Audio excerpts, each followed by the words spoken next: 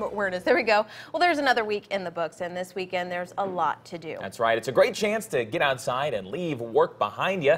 Looking for something to do? News 18's Isabella Caruso joins us with your News 18 This Morning weekend planner. What is on tap this weekend, Isabella? Hey, good morning, guys. Well, if you're not tailgating and heading out to Purdue's game against Minnesota this weekend, you can head on over to Brokerage Brewing Company for beers, food, and lots of fun. The brewery is hosting Oktoberfest through Sunday. For Friday and Saturday, you must be 21 or older to attend, but Sunday is Family Day, something new this year, so that's open for all ages.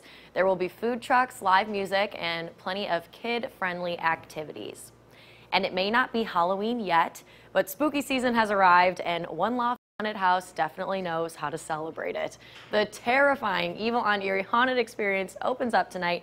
The themes this year are super scary. Here's what they are: persecution and pain, fears and phobias, and the Hooded Vial Haunt. No thanks. To enter the Hooded Vial Haunt, you must be at least 18 years old, and you will be required to sign a waiver, so I have no idea what's going on in there. Tickets range from $10 for one haunt or $27, and you can experience all three of them. Evil on Erie is open at 7 p.m. every Friday and Saturday until the end of October. Boo!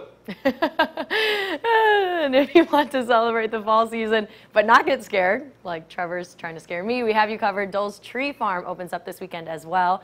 And the theme for the Corn Maze is in honor of Purdue superfan Tyler Trent this year. Tickets cost $10 per person and gets you access to everything from the Corn Maze, slides, and face painting.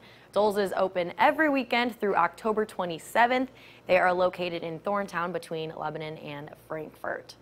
And that's not all going on this weekend. I still have so much more to share with you. I'll give you some more events that you can add to your schedule coming up in our next half hour. Isabella Caruso, News 18.